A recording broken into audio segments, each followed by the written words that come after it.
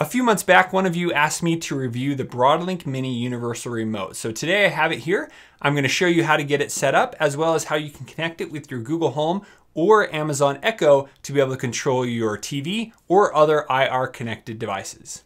Let's get started.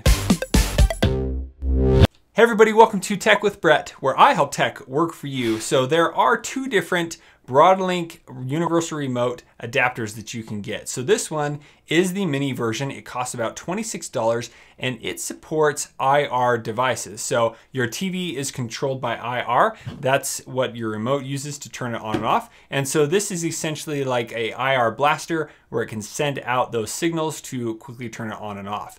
Another option Broadlink offers is the RM Pro. So it is a little bit more, it's about $40. It offers changing IR devices as well as RF devices, so the radio frequency, and it has a little bit more of a range that it could go through into a different room for those frequencies. So like some of those devices here, I have a Sonoff Basic, but you could get a Sonoff Smart Switch that is RF controlled that it would be able to control. So those are the differences, but I only needed a device that can control my smart TV. I want it to turn it on and off and change the volume and maybe the inputs if I need to. So I decided to go with this one. So let's show you how I got it set up and how to pair it and use it with our smart assistants. Inside the box of the RM Mini 3, here you have the little device. I'm going to refer to it as the Broadlink Mini. You also get a cable, but you do not get a power brick. So you will need to get one from like an old phone or something. It just plugs right in the back. There you have a reset button. And then you also do get a little instruction manual. Now this can control all kinds of devices like set-top boxes, TVs, AC units, audio, and more. So many devices that have IR. So I know air conditioners, your TVs, and many other devices, but today again, we're just going to be talking about TVs. So they can be smart TVs, any other TV, old TVs. So to get set up, just plug this in, and then you will need to get your remote for your TV, so have that handy. And then you will also need to download two applications on your smartphone. So this will work on Android or iOS. Here we have the Broadlink eControl app that will help you pair the device to your Wi-Fi and then set up the infrared sensors to your TV. And then here we have the IHC app that will help us to add it to our smart devices and so that we can use those commands. The first thing you need to do is to connect this to your Wi-Fi. So go into the eControl application and then you will want to add a device. So right here, you will see the plus. You just select the plus. And then here you can add a device, and then you would type in your Wi-Fi and your password and select configure, and then plug this in, and it should be blinking a blue light.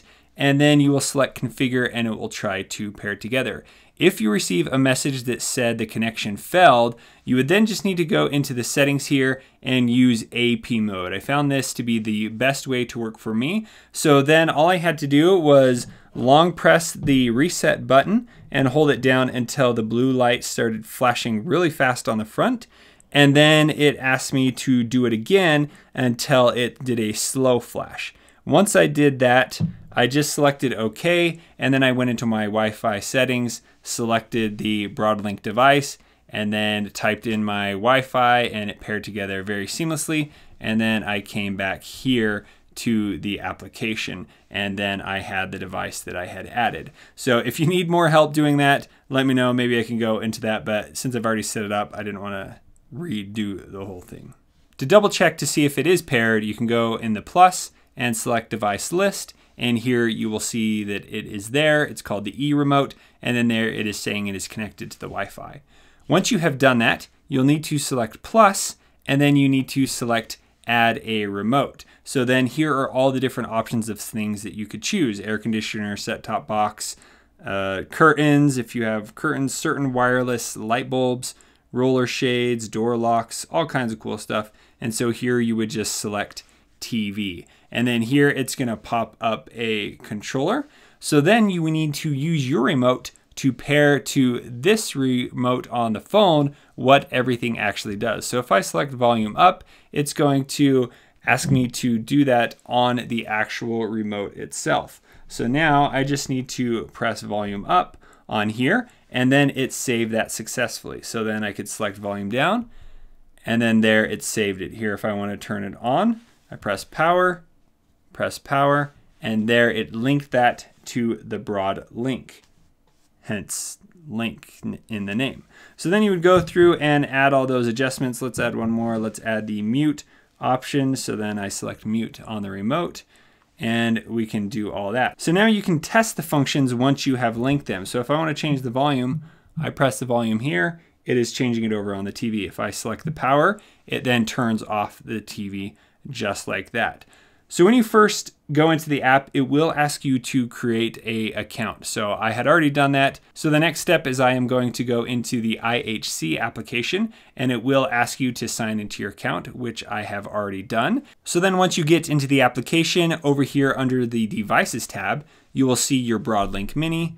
I just select that, and then here you can add a certain appliance. So my TV wasn't actually showing up in here at the time. So then you would just select the plus down here, and then you could add that TV right there, and that's how I did that. So then once you're done, your TV pops up here, and then you have the full control. So you can double check to make sure that everything works. I can turn the power on, and there my TV did turn on. I can change the volume, and then here I can change the source. So everything is currently working on the TV, which is pretty awesome. So going back to the home page, now we have our Broadlink device here. So we can see that the TV is connected there, or I've made a quick link right to the TV, and you can turn it on and off or change the channel right there. So then the next step you need to do is create certain scenes. So a scene will be an action you want to take. So here I want to create a scene where it is going to turn up the volume. So I could change the picture of the scene. I could change the name. So let's see, volume up is the name. We're going to do volume double up on this one. Then I select save. And then here we choose what appliance. So here I want to control the TV. And then I want to change the volume up 6. So I select volume once, and then it added the volume go up once, and then I need to add another one. So go TV, volume up, another one. So I'm just going to keep doing this until I am done with however many volumes I want. The other one I have set already is set for 3 volumes up. So this one is going to be double volume up. All right, there you go. So then that is all I want this specific command to do. I'm going to select save. And then here we have a volume double up. I've also created ones that say TV on, TV off, volume down, and volume up. So now that we have our scene set up, we can then go into the settings and link our smart devices. So here I'm going to go home, and then I'm going to go add, and then I'm going to say add voice service. So here for the Amazon Echo, it explains how you use it, but to get it set up, we just need to go into the Amazon Alexa application, and then we need to go and add the Broadlink skill. So there we have Broadlink remote control. We need to enable it, and we've already set up the app. So here I just need to put in my info. All right, and now Broadlink has been successfully synced. And then here we would want to select discover new devices. You could also ask your Echo to discover new devices, and it will do that as well. So now if we scroll down this list at the very bottom, you will see that I now have a TV with a little Wi-Fi symbol. This TV over here is my Fire TV Cube. But right here, if I select that, you'll see the description is via Broadlink. And so there it has been enabled. So now let's try it out. Alexa, turn off TV. Okay. And there you go, it turned off the TV. So now let's go and link our Google Home. So in the Google Home, you would just need to go into the home control settings, select the plus, and then you will need to find the Broadlink Smart Home. And so I have already linked that.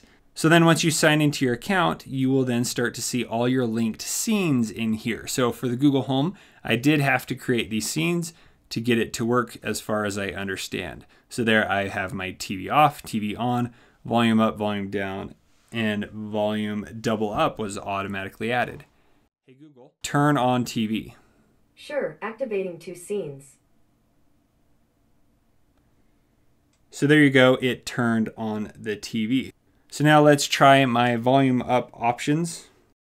Alexa, turn the volume up on the TV.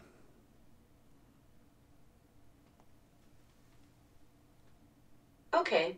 And there it worked. Hey Google, activate volume double up. You got it. Activating the volume double up. Hey Google, turn on volume down. Sure, activating the volume down. So a quick review, I did name the TV just TV so it knows what device to change. And so on the Echo, I just need to say turn on the TV or turn off the TV and it worked, as well as turn up the volume and turn down the volume. Over on the Google Home, I did need to create the different scenes, and then you can either say activate or turn on and then the scene name, and then it would be able to control those. And I'm pretty impressed that it can all be done with this little device. For 26 bucks, pretty awesome to be able to have that universal remote functionality and have the smart assistants be able to control it. So it definitely solved the solution I was looking for a very inexpensive price. Now I will be doing a Harmony Hub review in a couple of weeks where it is able to control your entire home theater system, where this one is more based on just a one TV or device. That's what I'm going to be using it for. You could add multiple devices, but the Harmony Hub would be better for more devices all in one.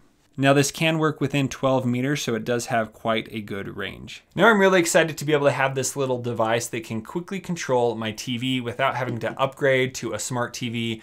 This works on the TV upstairs that I use that does not have any smart functions, so it's really a perfect fit. I have a Chromecast on there, but it doesn't have the turn on and off solution. So this is definitely a perfect device to get, and I'm so excited that it has the voice assistants integrated now.